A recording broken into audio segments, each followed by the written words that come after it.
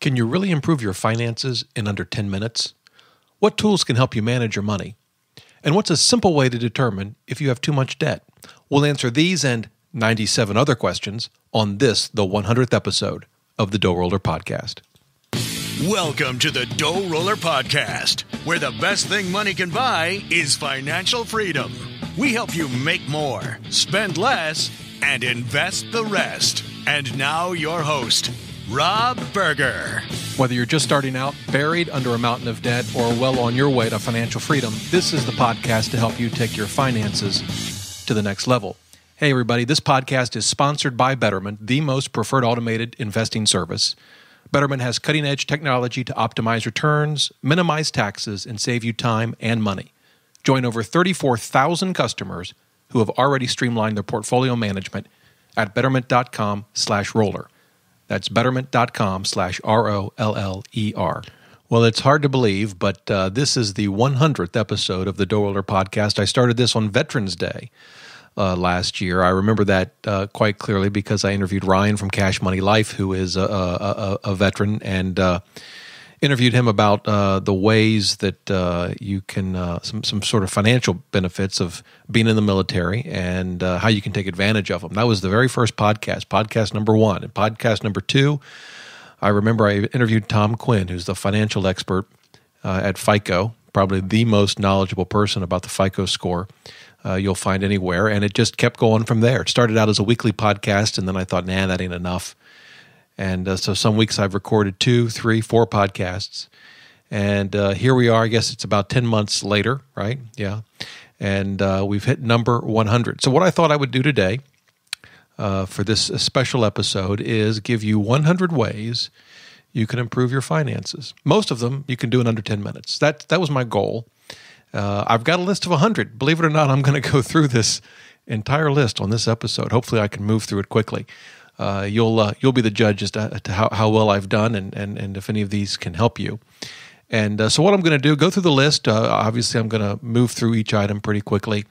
I'll mention some tools, some online resources. In some cases, I'll give you URLs. But for most of them, you'll probably want to check out the show notes where I'll have this entire list online for you, along with links to any of the resources that are relevant for each tip. So you'll find that. This is episode 100, so you'll find that at doughroller.net/podcast 100. Woohoo! There you go. So that's the goal today. And, one of the things I want to say, the thing that I think has been the most fun in these first 100 episodes is all of the email that I get from you guys.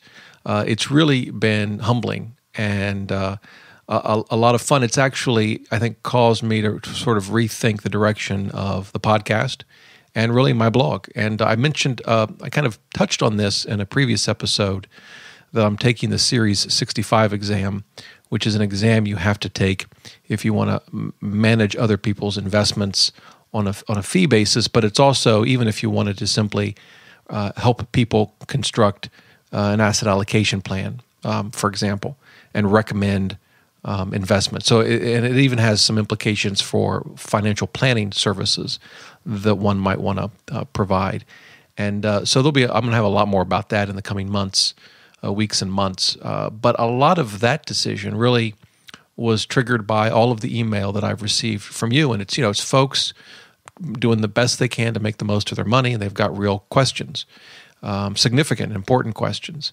And I've given a lot of thought about how I can help people in that situation. And sometimes it's a simple email back to them. A lot of times they'll want to know sort of, straightforward questions, and then they're fairly easy to help folks. Maybe I refer them to an article online that I've read somewhere because I track all of my resources that I've seen and keep them all in Evernote, so it's easy for me to find. But a lot of times the questions are a lot more subtle and nuanced, and my ability to help folks in an email is just limited. So in any event, that's been a real motivation for me, hearing from all of you. And I think will change, hopefully, I think for the better, a lot of the things that I can do for folks. But that's coming down the road. So for today, 100 ways to improve your finances. Most of them you can do in under 10 minutes. You ready? Here we go. Number 1, balance your checkbook. I know. with the internet and tools, it's so 70s to balance your checkbook. I balance my checkbook every month. I use YNAB, which makes balancing it simple. Forget under 10 minutes, I can balance my checkbook in about under 10 seconds, unless I've made a dreadful mistake, but that's just the point. Balancing the checkbook helps you find those mistakes, and it keeps you focused on where all of your money is going. Number 2, learn something new. One of the sites that I really enjoy is Coursera, Coursera. Basically, it's free online courses from universities, and they cover everything. This isn't just finance related. I mean, I'm looking at their site now. You can study, of course, mathematics, nutrition, history. The list goes on, and the courses are free. Learn something new. And that is a great site to start. There are a lot of options if you're looking for things like programming, and a lot of online sites there as well. But Coursera is one that I really like and have been taking some courses in finance. A great way to learn something new. Number 3, check the costs of your mutual funds. You know, if you've listened to the show, I'm a big believer in keeping investing costs down. But so many people, they don't have any idea what their mutual funds are costing them, whether they're in an IRA, your 401k, a taxable account. Just find the ticker of your mutual fund, put it into Morningstar or some other free on finance site, and look up your expense ratio. It's going to be a percentage. It's going to be probably anywhere from 0.05% to goodness or some over 2%. And take that number and multiply it by how much you've got in that fund, and that will tell you what that fund costs you each year. So check the costs of your mutual funds. Number 4, use an investment aggregation tool. You know, that's an online tool that can take all of your investments, your 401k, your IRAs, your taxable accounts. They can be at different places, and it brings them all into one place that allows you to look at your asset allocation, look at the cost of your funds. I use Personal Capital. You know, I'm a big fan of Personal Capital. You can check them out at DoughRoller.net/PC. That is an affiliate link. But it's not the only option. Fidelity, if you have a Fidelity account, they have their sort of Personal Capital-like tool available for folks that have a Fidelity account that allows you to bring in accounts from other places. So whichever tool you use, whether it's Personal Capital, what Fidelity offers, or something else, check it out. It's a great and easy way to manage your investments, particularly if they're spread out with a number of different companies. Number 5, track at least one expense category for a month. I know tracking every dime, which is what I do, but I know that tracking every dime for some people can just be overwhelming. So don't do that. Pick a category, an expense category. Maybe it's eating out. Maybe it's buying clothes. Maybe it's buying electronic gadgets. Maybe it's buying lunch every day at work. Whatever category you think is giving you some trouble, just pick one and track the money you spent in that category for a month. Trust me, it will be eye-opening. All right, number 6, compare auto car insurance rates once a year. It's so easy to do online, and it could save you a lot of money. Car insurance is almost really a commodity, and it's a very expensive one. And so taking just a few minutes a year to see if you can get a better deal, I think is worth the time. And in fact, there are options on my site, DoughRoller.net, where you can look at car insurance rates, and I'll leave a link to that in the show notes. Number 7, give your insurance agent a call and ask them for available discounts. You know, particularly with car insurance, it's just amazing the number of discounts that are available. And, it varies some, of course, from one insurance company to another. But I think so many people don't even realize the discounts that are out there. I mean, one of the ones I took advantage of was when our daughter went to college, and it was more than, I think it was 200 miles was the limit. But when your children go to college without the car, that can significantly lower your insurance premiums while they're away. That's just one of many. So give your insurance agent a call and ask them about available discounts. Number 8, for your emergency fund, if you're going to keep it in a savings account, which a lot of people do, make sure it's in a high-yield savings account. I bank at a large bank, but their interest rates on savings accounts are just terrible. So why park a lot of cash there? Get a high-yield savings account. Usually it's from an online bank. You can transfer money there from your existing bank account, and it'll just earn more interest. The interest rate's not high right now. Around 95 basis points is the best you can do. But you might as well get as much as you can. Keep the emergency fund in a high-yield savings account. Number 9, write down your investment policy, which is just a fancy way for most of us to say your asset allocation plan. Write it down. What's your percentage of stocks? What's your percentage of bonds? And then within each of those categories, how do you break it down? What's your percentage that you want in U.S. stocks, foreign stocks, maybe emerging markets, maybe REITs? For your bond, are you going to have tips? You're going to have just a total bond market fund from Vanguard or Fidelity or some of the others. Write your policy down. It doesn't have to be elaborate. I mean, it can be a couple of bullet points, really, or in an Excel spreadsheet. But put it on paper so that you've got it there. So it makes you sort of think about what you're doing. You know what your plan is, and you can make sure you follow that plan. Number 10, see if you can refinance your mortgage. That is a fantastic way to save money. I know a lot of people have already done that, so it may not apply for you. But if you haven't, rates are still incredibly low. And maybe you haven't refinanced because you were working on your credit. You want to get your credit score up. Whatever the situation is, take a few minutes to see if you can refinance your mortgage. It will save you a bundle if you can. And related to that brings me to number 11, get your free credit report. You can get your free credit report each year from each of the 3 credit bureaus. You want to go to annualcreditreport.com. That's the place to do it. And it's a easy process. You'll get your credit report in minutes, and you can check it out to make sure there are no errors on the report. Number 12, check your credit score. You get your credit report for free, but that doesn't come with your credit score. And, keeping an eye on your credit score is important, particularly if you're going to need your credit for big purchases like buying a home or refinancing a home.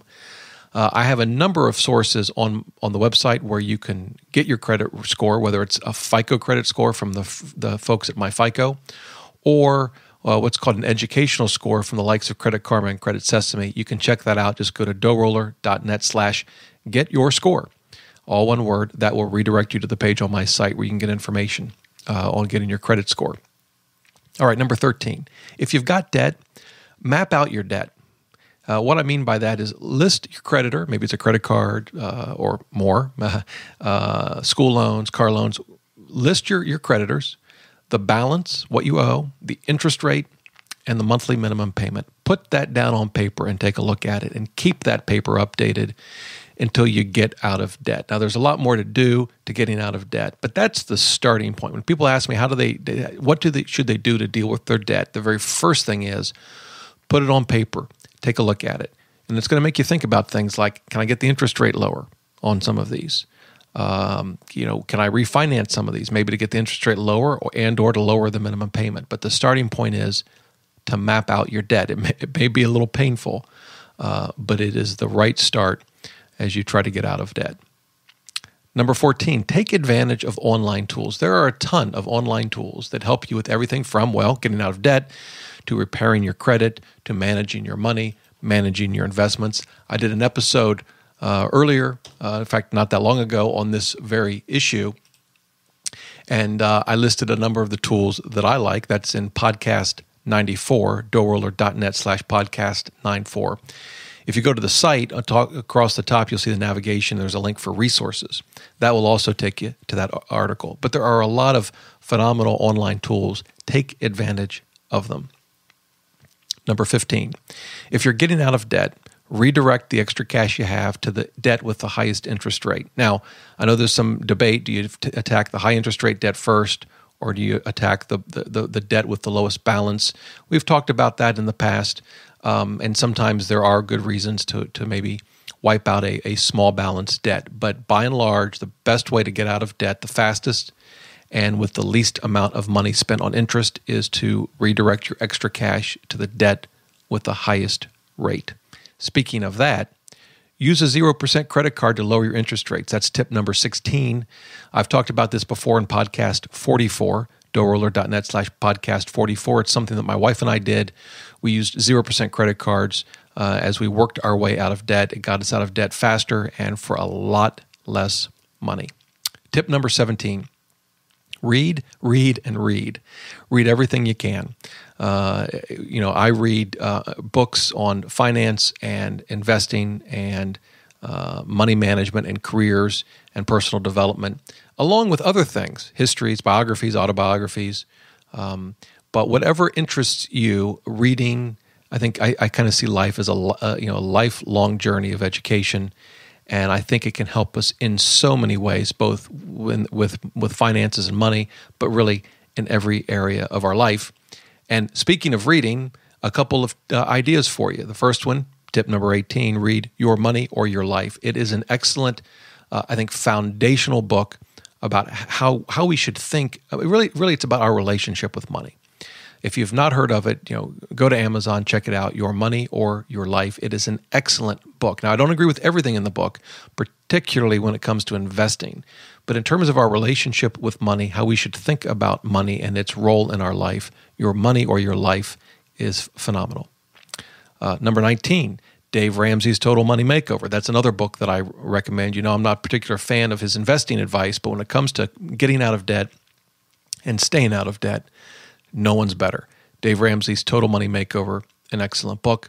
And the third book I'll recommend relates to investing. This is tip number 20, All About Asset Allocation by my good friend Rick Ferry. An excellent book if you want to understand investing through the lens of asset allocation and using low-cost, passively managed index funds. An excellent book. There are, of course, many, many others, but those are three to get you started. All right, tip number 21. Hey, we're 1/5 of the way there. Hope you're still with me. Tip number 21, raise your insurance deductibles. Certainly, if you've got the emergency fund to handle it, I prefer the highest deductibles I can. I've got the highest deductible allowed in my state on my car insurance and on my homeowners. And yes, you're going to be on the hook for that amount if something goes wrong, but it brings down your premiums. And my view is we should only insure that which we cannot afford to lose. And with an emergency fund, we can afford the deductibles. All right, tip number 22, check your withholdings. I don't like to give the IRS an interest-free loan, so I want to set my withholdings so that I hopefully don't owe anything at tax time, but also don't get a big refund. Now, I know there are different approaches to this. Some like to get that big refund at the end of the year as a way to save money. That's fine if that's what you do. But for me, I want to get that money and use it now. So check your withholdings. The IRS has a calculator you can use, and I will leave a link to that in the show notes. Again, that'll be under tip number 22. Number 23, use a cashback credit card. I'm a big fan of this. We use cashback credit card for everything that we buy. I think one of the best out there today is the Barclay Card Arrival Plus World Elite MasterCard. It gives you up to 2.2% back if used for travel. It also gives you miles for travel when you get the card. If you meet the requirements, that can be worth up to $400. Really is, I think, one of the best cards out there. Again, I'll have a link to a review of that card in the show notes. All right, number 24, consider a backdoor Roth if your income disqualifies you from a deductible or Roth IRA. I've talked about this in the past, podcast 40, if you want more information. The term, I'm hearing more and more that some folks in the finance world are not familiar with a backdoor Roth. All it is taking IRA contributions that you can't deduct because of your income and your workplace retirement account. So in effect, you're investing after-tax dollars, right, in this IRA, and simply converting it to a Roth. That's effectively what it is. And because you're dealing with after-tax dollars, there wouldn't be any taxes on the conversion unless maybe the account had some earnings. There are issues, though. There are nuances. You've got to worry about other IRAs you have when you do this. There's a lot to consider. Again, podcast 40 is where you'll find more information, but it's definitely worth checking out. Tip number 25, pay your bills on time, every time. We talked a lot about this with Tom Quinn in podcast 2. Again, Tom's from FICO. But not paying your bills on time is the quickest way to send your FICO credit score lower.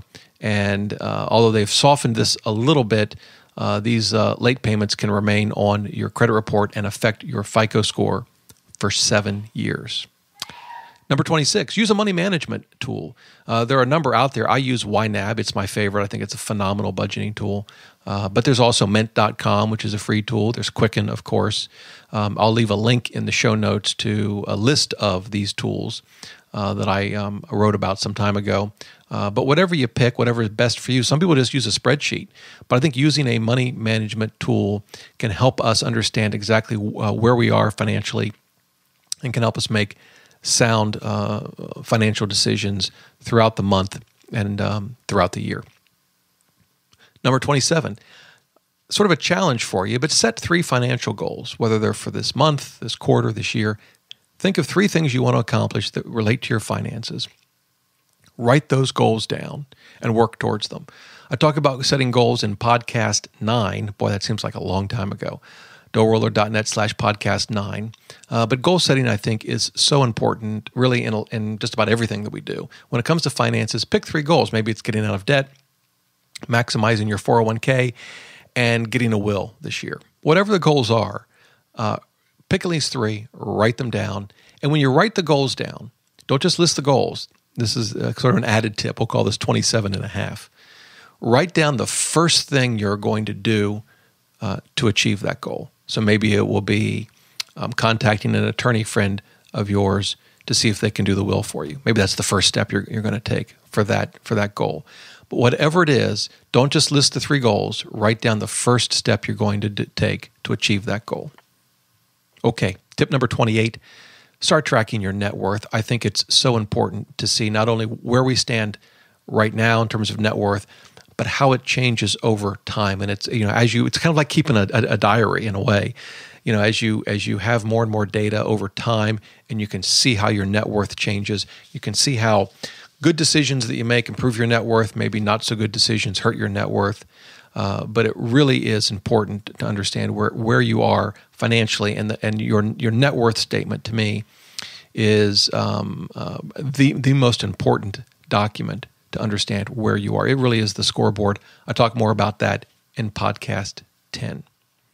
All right, tip number 29, use the power of the debt snowball, or some call the debt avalanche, when you're getting out of debt. It basically means continuing to make the payments you're making now, even as your minimum payments perhaps go down on credit cards, and even as you pay off debt, your minimum payment goes down.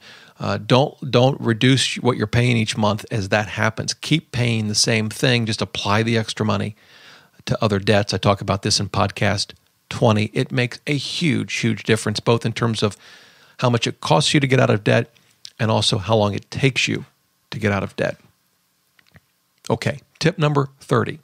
Set aside some fun money. We talk about saving, we talk about investing. Those are all important, but we need balance in life. And this really hit me the other day. My wife and I were talking, and she talked about how when she spends money on herself, she feels guilty about it. And she's, I guess, more frugal than I am, although I manage our investments and whatnot. But I didn't think that was I felt bad about that, and I said, well, I hope I'm not the cause of that.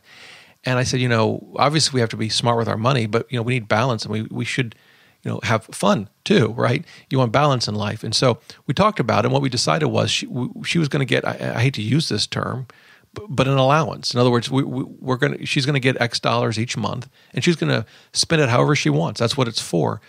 So she won't feel guilty about spending the money. We talked about the amount, and it was really her decision, not mine.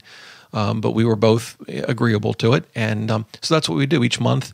I go to the ATM because she usually asks me to, and get out the amount that she decided on, and then that's her money, and she doesn't feel guilty about it. That's how we did it. There's no one right way. Actually, some people might really dislike that approach. That's okay. The point is this: have some fun too, right? It's not all about just saving and investing. All right, tip number 31. Write down your plan to rebalance your investments. We talked about rebalancing in podcasts 51 and 52. It's so important. But write down your plan. Maybe your plan is to rebalance your investments every 6 months. Maybe it's to rebalance your investments when they drift by more than 5%.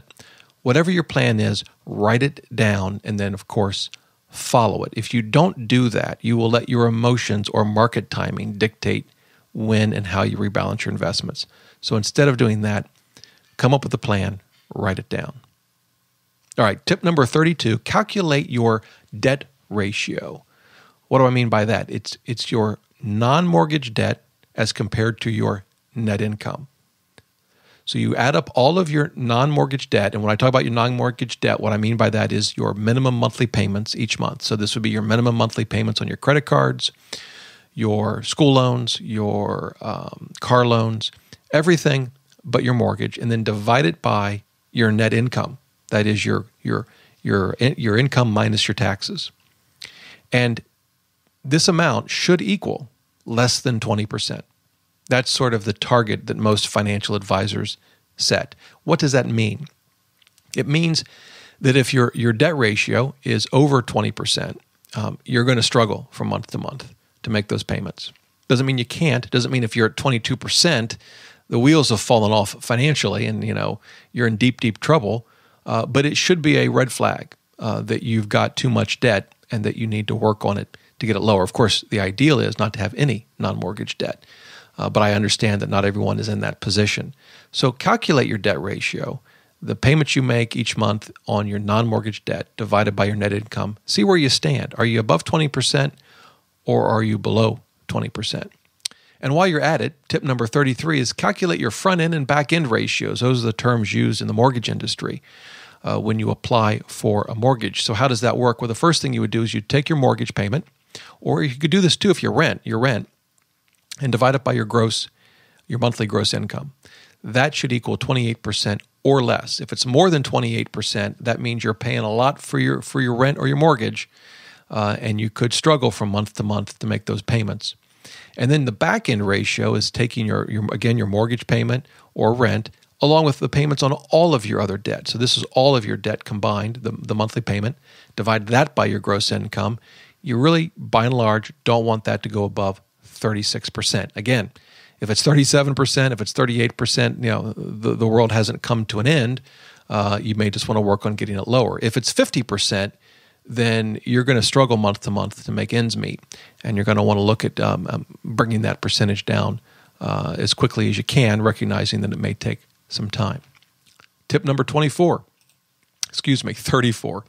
Automate your finances, whether it's direct deposit of your paycheck, automatically investing. Of course, you do that in a 401k, but you can set up automatic investing in an IRA, for example, or even in a taxable account. You can set up a lot of your bill payments to auto pay every month. We automatically pay things like our utilities, our phone bill, cable, our trash service, and for a lot of these, we have them automatically billed to our cashback credit card.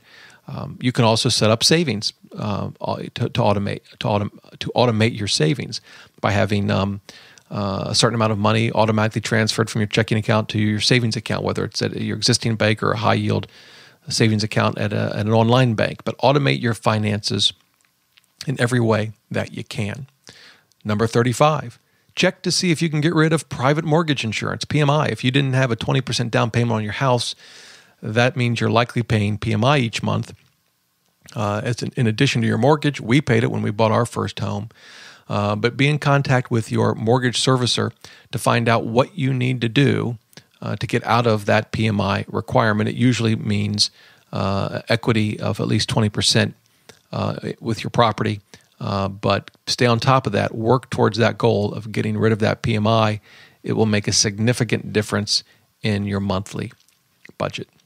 Tip number 36, select and use a cashback website. I talked about cashback credit cards. This is a cashback website. These are websites where you can go through when you want to buy something online, and if you use their website before going to the online retailer, you can often get cash back from your purchase. Now, I've written an article outlining what I think are 5 of the best cashback shopping websites, and you'll be able to check that link out in the show notes. Again, under tip number 36. Easy way to save some money. Tip number 37, switch to a prepaid cell phone. Republic Wireless is my favorite. I'll be switching when contracts expire, but you can save a bundle as compared to a 2-year contract. Switch to a prepaid cell phone. Tip number 38, this is sort of an obvious one. You've heard it many times. Max out your retirement savings if you can. That's oftentimes a process for folks. You may not be in a position to save all that you can in a 401k and an IRA, for example. It may take you some time to work up there. That's fine. Redirect some of your raise to that savings. Do what you can. I know a lot of people are also dealing with debt at the same time, so you're oftentimes dealing with a lot of different and sometimes competing financial priorities at the same time. But work towards maxing out your retirement savings. The tax advantages are just too good to pass up. Number 39, consider HSA as a retirement savings vehicle. It can be a great way for those super savers to save even more for retirement than what is allowed in a 401k or an IRA. And if that's new to you, you can check out podcast 67 for more details. Tip number 40, refinance that student loan debt if you can. I know student loan debt is a significant issue for a lot of folks. It was for us for a very long time. I mean, it took me, oh goodness, I would say 18, 19 years to pay off my law school loans. It takes folks a lot of time. If you can refinance that debt to lower interest rates, you can save a bundle.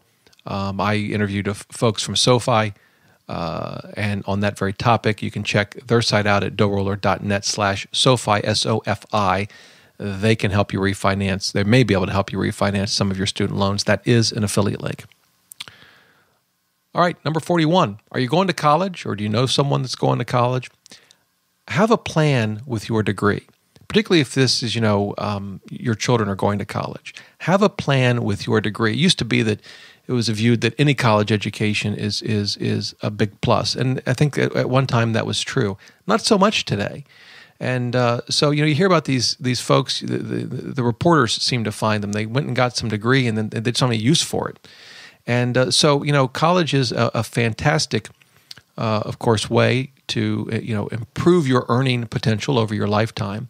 But make sure you have a plan with your degree and you understand how you're going to use it, what the limitations are with it. Don't just assume that going to college is going to help you make more money. It may or may not. Tip number 42, consolidate investment accounts if you can. It just makes it much, much easier to manage everything. If you have multiple IRAs, for example, you may be able to consolidate them.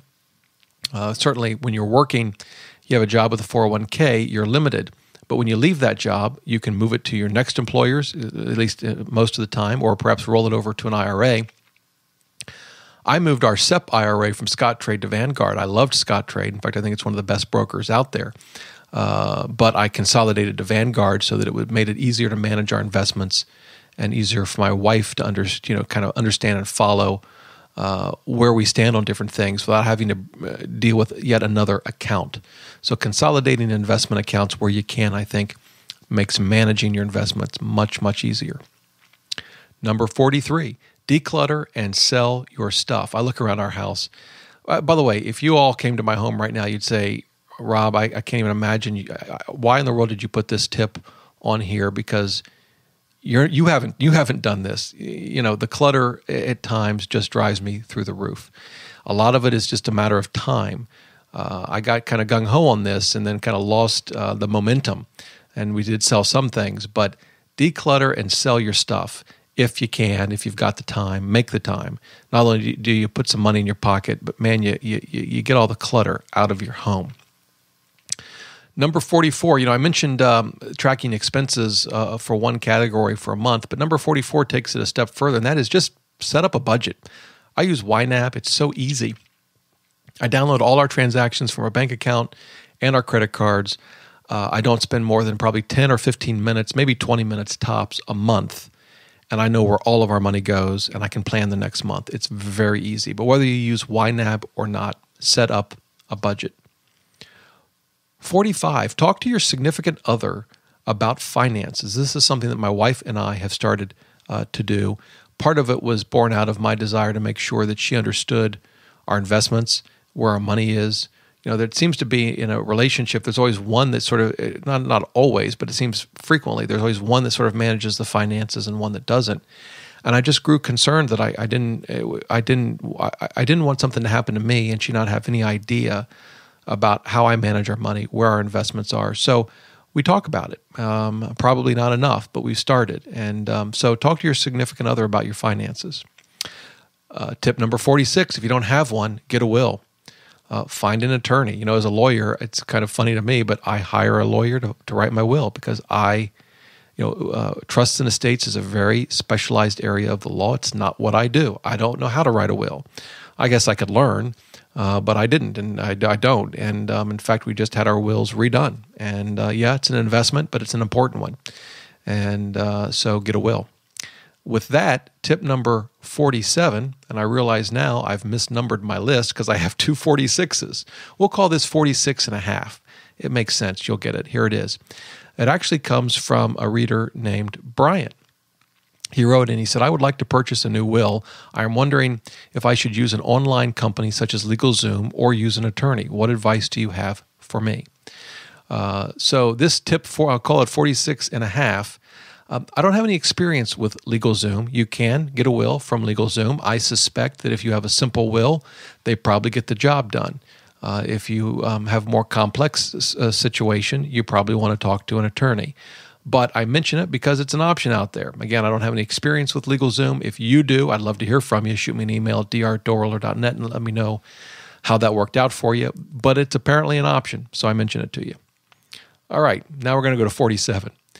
Medical directive. This was something else that we did when we got our wills done. We signed medical directives. That is, what kind of medical care do we want if we're unable to make these decisions for ourselves, and who's going to make the decisions for us, and what kind of life-saving measures do we want taken in those, what will be obviously very difficult circumstances. And it's kind of, frankly, a little unnerving to read these documents and sign them.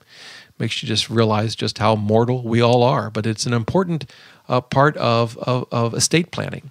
And they're not particularly expensive, but I think they are critically important if the unfortunate were to happen.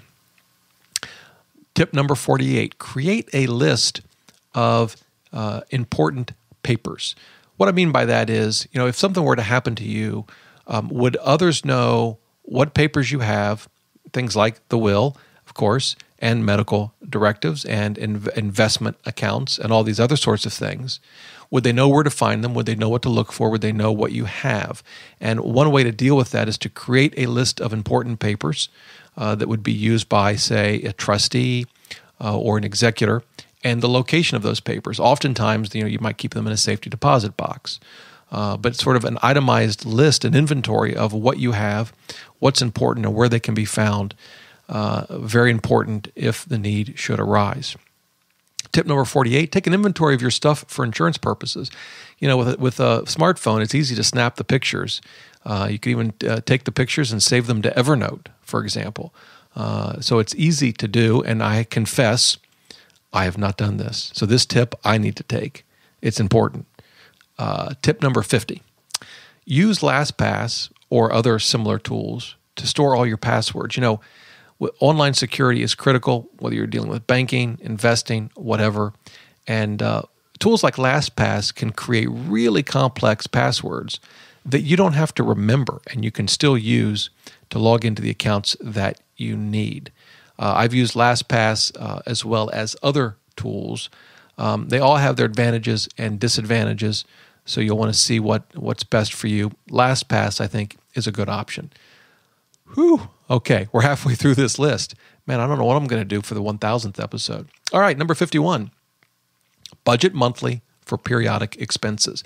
Periodic expenses would include insurance, like car insurance that you may pay twice a year, life insurance you may pay once a year, that annual vacation, gifts, that sort of thing. Expenses that don't happen consistently month in and month out. Figure out what your total costs are on a yearly basis, divide by 12, and save that amount each month for those eventual expenses. It'll help avoid surprises. By the way, YNAB makes that very easy. Tip number 52, start a 529 plan for your child's education. It's a great way to save for a child's education and get some tax benefits at the same time. We had two 529 plans for our children. They've now used those 529 plans, but it's a great way to save for a child's education. Tip number 53, think twice before co-signing for your son or daughter's education loans. Sometimes it seems like the only option. Maybe it is. My tip here isn't to never co-sign, but to think twice before you do it, because it can create real significant financial burdens for you when you're least able to cope with those financial burdens. Tip number 54, use a smartphone app for banking. We use the Capital One 360 app on our iPhones. That's where we have our high yield interest savings accounts. And it makes banking just a snap. I can transfer funds from my account to our children's account, or preferably vice versa. And we can deposit checks by taking a picture of them. Smartphone apps for banking Big thumbs up. Love it. 55. Tip number 55. Ask for better deals. Just picking up the phone and asking for interest rates to be lowered on credit cards. I've had my interest rate lowered on my home equity line of credit, which I don't have anymore, but when I did, got the interest rates lowered. I got our trash service. They shaved about 30% off of the cost with just a phone call. I've gotten better deals on cable packages just by asking.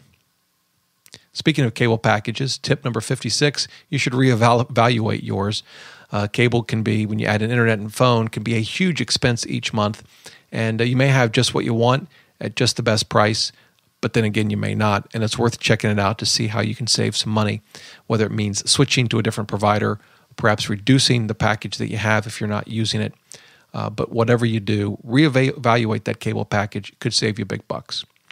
Tip number 57, use a flexible spending account. We use the healthcare flexible spending account. It's a great way to put aside pre-tax dollars that we can then use for medical expenses through our employer. If you have that option available to you and it makes sense, take advantage of it. Tip number 58, take advantage of the catch-up contributions in 401ks and IRAs. If you're 50 or older, it gives you an option to save even more for retirement. Tip number 59, determine your marginal tax rate. What is the tax rate for the last taxable dollar you earn? This may seem like an odd tip, and you might say, well, how would you use it? Well, you can use this to evaluate whether a Roth IRA or 401k is best for you versus a pre-tax 401k or IRA. Marginal tax rate's not the only thing you should consider there. Effective tax rate's important too, for reasons I've discussed, I think, several times on the show. But understanding your marginal tax rate will, for example, help you calculate how much in taxes you'll save by making a pre-tax contribution to a 401k or an IRA. It could also give you insight into whether it's worth working those extra hours for a few extra bucks or for that little extra bonus. Is it worth your time that you're giving up to make those extra dollars that are going to get hit at very high tax rates?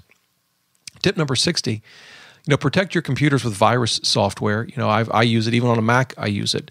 But again, this goes to sort of the tip on passwords. There's a lot of bad actors out there that will do whatever they can to steal your money, and you want to protect yourself. So protect your computers as well. And speaking of that, tip number 61, back up your computers. Data loss can set you back big time. Now, a lot of stuff that we have today is on the cloud, so it's backed up, but I also back up all of my stuff. And the great thing is, you can back up things wirelessly within your home. We have wireless routers that include hard drives, and so the computers back themselves up automatically every day wirelessly right to those hard drives. Very easy to set up. Tip number 62, okay, this may be under the self-promotion category, but look, I'm tired. I've been through 61 tips already. I got almost 40 to go. Tip number 62, subscribe to this podcast. You can do that, of course, through iTunes. If you go to DoughRoller.net/iTunes, that redirects you to the iTunes page where this podcast resides. In iTunes or on your iPhone or smartphone, you can subscribe to the podcast. I'd very much appreciate it.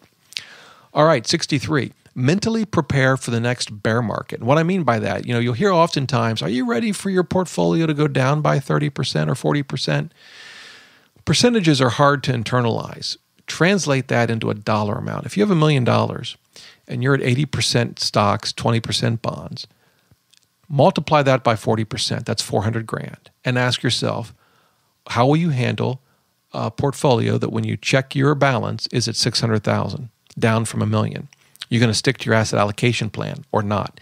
If you think there's any doubt in that, you might want to be looking at your asset allocation plan now or doing things that can help you, in fact, stick to your plan. So mentally prepare now for a bear market. They say those that sweat in peace don't bleed in war. Well, as far as the market's concerned, we're at peace right now. So this is when you want to sweat. So when the bear market happens, you don't bleed. 64, this is something that I've been trying to do lately, and that is this. Make a daily plan. We talk about setting goals and long-term plans. That's great. But what are you going to do tomorrow? What's the first thing you do when you wake up? What are the 3 things you need to do tomorrow for it to be a successful day for you? Make a daily plan for your life. Set priorities on a daily basis. Yes, we have long-term goals, long-term plans, but they all happen one day at a time. 65, write down 10 things that you're grateful for.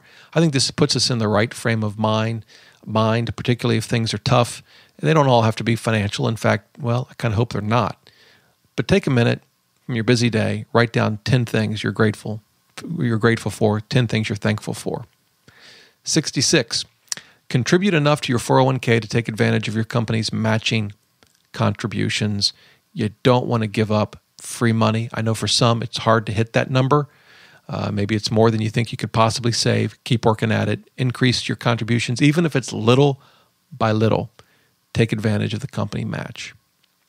67, use money ratios to see if you're on track to retire. This may seem a little bizarre, but if you check out podcast 31, you'll see what I mean. There are money ratios that, based on your age and your income and how much you've saved, you can see if you're on track to retire or not. It's based on a book by Charles Farrell called, Money Ratios. Excellent book, by the way.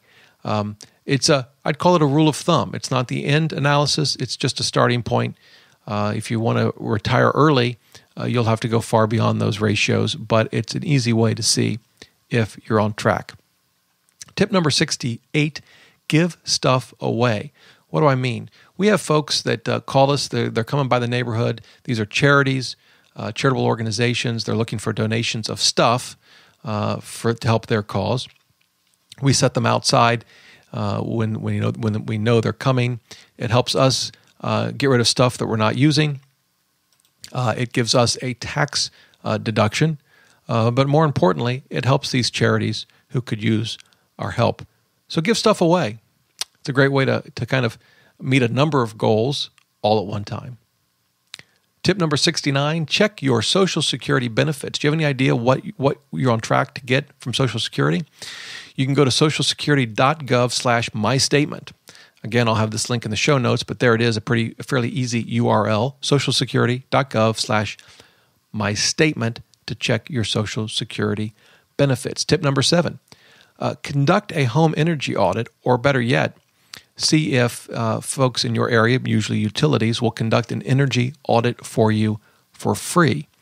This can include looking at the insulation in your home, looking at doors and windows to see how airtight they are. It can end up not only maybe making a little less impact on our environment, but saving you money at the same time. I have sort of a homeowner's guide to do-it-yourself home maintenance, which includes information on energy audits. I will leave a link to that article next to tip number 70 in the show notes. Tip number 71, buy a paper scanner. I've got one, a ScanSnap. I absolutely love it. I scan, literally everything. I try to go paperless, although as I look around at my desk at the moment, I see that I've failed miserably. But for example, one of the things is receipts for taxes. I can scan receipts, save them to a folder in Dropbox for the tax year, and then I know I've got them, can give them to my accountant at the end of the year. That's just one of many ways to use a paper scanner to declutter your life and to get more organized. Tip number 72, ignore Facebook. My wife and I talk about this from time to time. Facebook can be, I guess, a good tool, but it can also be a way of, trying to keep up with the neighbors and the relatives.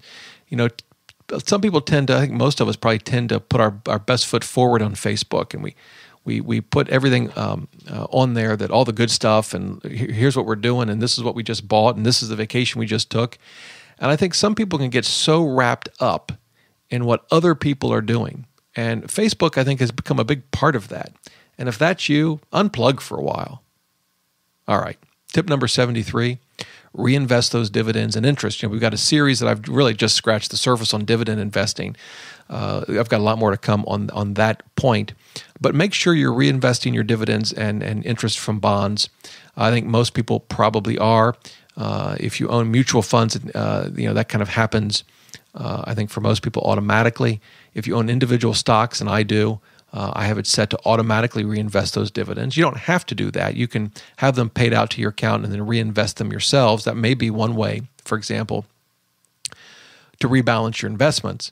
But however you do it, If you're still saving for retirement, reinvesting those dividends and interest will make a huge impact on how much you have saved for retirement by the time you reach your golden years. Tip number 74, don't drive your wealth. Cars, I think, are some of the biggest wasters of wealth. It's something that I've learned. Didn't learn it right away. I was driving my wealth for a while, but I'm not now. Now, I don't mean by that you can't go out and buy an expensive car. I mean, it depends on where you are in life. If you're, worth $10 million and you buy a $100,000 car, I don't think you're driving your wealth. If you're worth $250,000 and you go out and buy a $100,000 car, yeah, you're driving your wealth.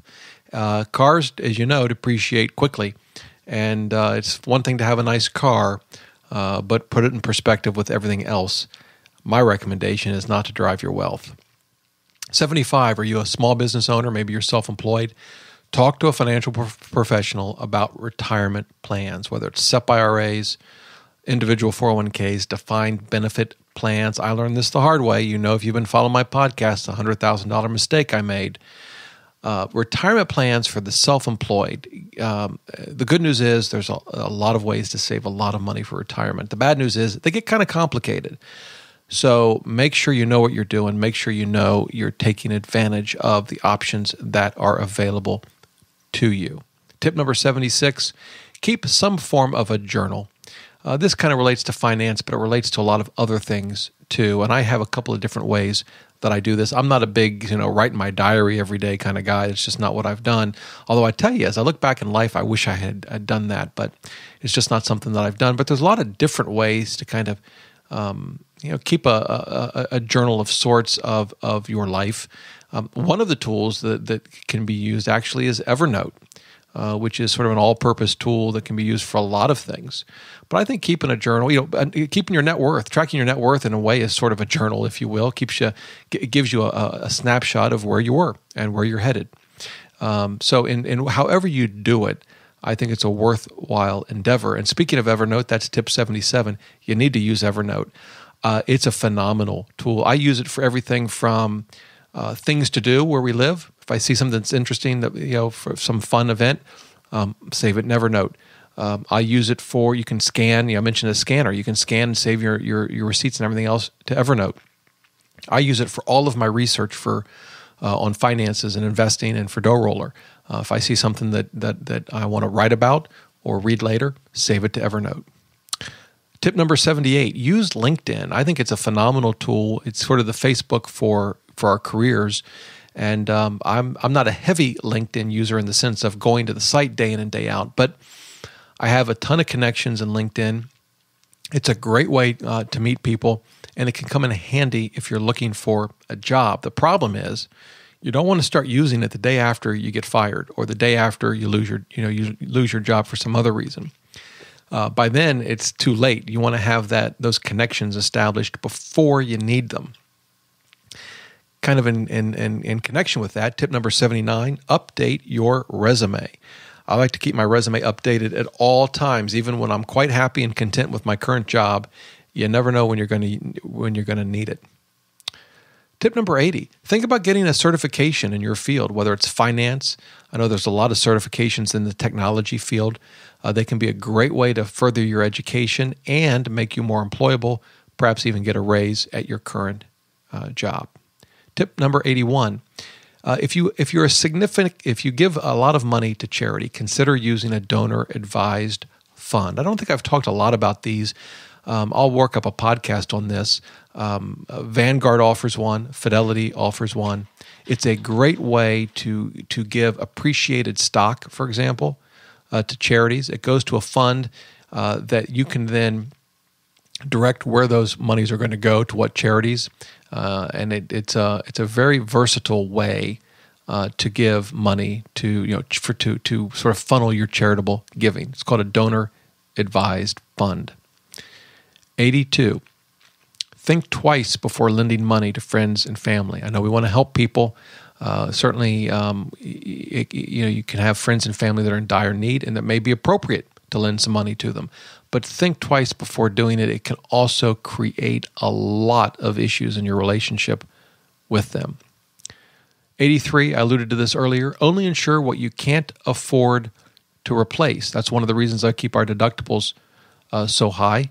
Obviously, insurance is an important part of risk management. We need insurance, but only insure what you can't afford to replace. Tip 84, maximize your credit card perks. For example, a lot of credit cards will extend the warranties on things that you buy, will provide coverage if you damage something that you've bought using that credit card or it's stolen. They can provide roadside assistance. They can give you the ability to return something even when the store won't accept the return. There are a lot of credit card perks that you might not know about. So check out the credit card that you have or that you're thinking about giving to learn about those perks. Part of that, I mentioned extended warranties, and I also mentioned only insure what you can't afford to replace. Tip number 85, think twice before buying an extended warranty. I never buy them. I don't understand why I would pay $49 to extend a warranty on a $300 item. It's just not worth the money. Tip number 86, get multiple quotes for big purchases. We did that with the generator we had installed. We had to have repairs to a ceiling due to some water damage. The quotes for that repair ranged from $3,000 to almost $6,000. Huge difference. Get multiple quotes for big purchases. Tip number 87, this is a goofy tip, but it's something that I follow. Don't buy your checks from your bank. Unless they give you a great deal, they're usually costing you an arm and a leg. You can get cheap checks online from a lot of different places, but some people don't realize that. Some people think you have to buy the checks from your bank. You don't. And I'll put a link in the show notes to an article that covers, that I wrote that looked at a number of different places you can buy cheap checks online. That'll be under tip number 87. Whew, I can actually see the end now in my notes. We're almost there. And by the way, if you've stuck with me through all of this, you are to be commended. All right, here we go. Tip number 88, don't put all of your emergency fund in a savings account. This is my tip, my approach to this. Some people are more comfortable putting all of their emergency fund in a savings account. That's fine. I can't handle it because the interest rates just drive me crazy. So I put some of our emergency fund in a savings account, but I put some of it in short-term bond funds. I say short-term, really more intermediate term. In my case, it's municipal bond fund because of the tax savings. I won't get into all of that, but consider whether you can put at least some of your emergency fund in other accounts that earn higher interest. One tip I got from a reader was go ahead and put it in a 5-year CD that earns higher interest rates, but just look at what the penalties are. If you have to take the money out early, even with those penalties, it still may be a sort of a risk worth taking. Again, though, if you're more comfortable with all of your emergency fund in a savings account, that's fine too. Like I said, I just can't handle the low rates. Drives me crazy. Tip number 89, consider refinancing a 30-year mortgage to a 15-year mortgage. Not only do you pay off your mortgage a lot faster, you'll get a lower interest rate if you're comparing 30-year mortgages and 15-year mortgages. Of course, you've got to be able to handle the decreased cash flow. Payments are going to be higher on a 15-year mortgage, but it's worth considering if you're looking into refinancing. Tip number 90, rethink your life insurance coverage. How much do you really need? Sort of the rule of thumb is that I've heard, and there's a lot of different rules of thumb, but one I've heard is if you're going to insure yourself, because if you were to pass away, your family would lose your income that you're earning now. I've heard 10x your income. So if you make $100,000 a year, you'd want $1 million insurance. Obviously, there are a lot of factors that go into how much life insurance you should have. You can't just use a rule of thumb to come up with the answer to that. But you don't want to buy more life insurance than you need. Some people prefer to have a little more. They want to kind of play it safe. That's fine. But rethink your life insurance. Make sure you're not buying more coverage than you really need. Tip number 91, get a second opinion if you're considering buying financial products sold by commission-based advisors, particularly annuities and life insurance products. Depending on what you're buying, these can be very, very expensive. They may be the absolute best thing for you, but if the person selling them to you is going to make a big commission, talk to someone who's got no skin in the game. Talk to someone who's knowledgeable about these products, doesn't care, from a financial perspective one way or another, and get their opinion. All right. Tip number 92, calculate the weighted average of the cost of your investments. We mentioned earlier looking at the expense ratios of each of your mutual funds. Well, now figure out what the total cost of all of your investments are on an annual basis. So you have to take a weighted average, right? Because you presumably don't have the exact same amount of money in each of your mutual funds. So you'll need to calculate a weighted average. There's a couple, you can do it by hand, which I've done. It's not that difficult. You could use a tool like Morningstar and input all of your investments into their portfolio manager. I do that too, and it'll just calculate it for you, which is wonderful. Again, personal capital, another good option. But figure out what the cost of your investments is on an annual basis and then work to lower that. Tip number 93, I mentioned refinancing a 30-year mortgage to a 15-year mortgage. Well, take that a step further. Write down every single debt you have, which you should have already done, and figure out if you can refinance each and every one of them. Look at every single debt, credit card debt, school loans, car loans, of course, your mortgage, home equity line of credit or home equity loan, and go through one by one and figure out if it's possible to get the interest rate lowered on this debt. It's an easy and painless way to save money if you're able to do it. Tip number 94, consider the cash flow implications for major financial decisions. So often we're faced with these decisions. Like I mentioned, for example, a 30-year versus a 15-year mortgage. Sometimes it's a 15 versus a 20-year mortgage. Another issue when you're refinancing, do you roll the costs of the refinance into the mortgage or do you pay them out of pocket? That's just one of many, many examples. In making that decision, look at how the decision will impact your cash flow each month. In other words, what will your payments be on each of these different scenarios? Figure it out and look at how it's going to impact your monthly budget. It could help you make some of these very important financial decisions. Tip number 95, if you can, telecommute to work at least one day a week. I know some of us don't have jobs that allow us to do that, either because of the nature of our work or because a boss is just not, or a company is just not supportive of telecommuting. But if you can just telecommute, even just one day, it's going to save you a lot of money on transportation, potentially, depending on your situation, parking, lunch, potentially, and it can just take a little stress out of your week. Tip number 96, calculate your true hourly wage. This idea actually came from the book I mentioned earlier in this podcast, Your Money or Your Life. And you'll read it if you read that book. But what it does is it just doesn't take your income divided by the number of hours you work, but it also looks at all of the costs associated with your job, the clothes you have to buy, transportation costs, any costs to maintain licenses or certifications, all of those costs. And it boils it down to a true hourly wage. It can be very eye-opening. Your Money or Your Life, the book walks through this very nicely. Tip number 97, give back something or give back somewhere, whether it's giving your time, giving your talents, giving your money. Find some way to give back. I think it helps us keep in perspective the wealth that we have. I like to call it wealth, regardless of whether it's $1 or 10 million, because that's what it is. But find a way to give back. Again, it can be money, it can be time. I think it puts our finances in the right perspective, and it puts really the benefits we have in this country in the right perspective. And it's something that I don't think I always give enough attention to, frankly. And it's something that I'm trying to refocus on. Tip number 98, man, we're almost there.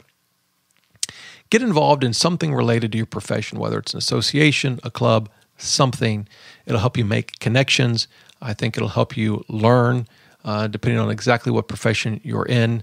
But find a way to connect with others in your profession. I think it can have a big boost to your career. Tip number 99, read the Wall Street Journal. I read it every single morning. It's not just about investing, too. The Wall Street Journal covers a lot of things. Believe it or not, they cover sports.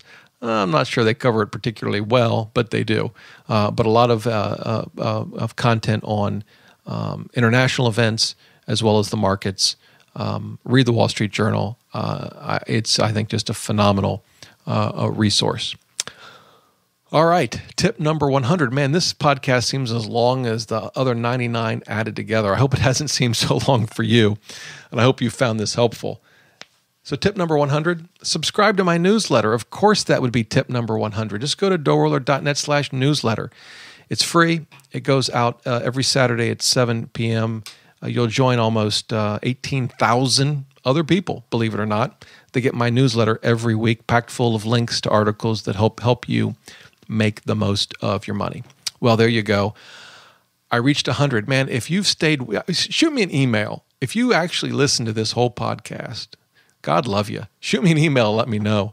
I'll probably get 2 emails. All right, dr@DoughRoller.net. You know, as always, I love to hear from you. I do respond to every email, even if it takes me a little longer than it used to.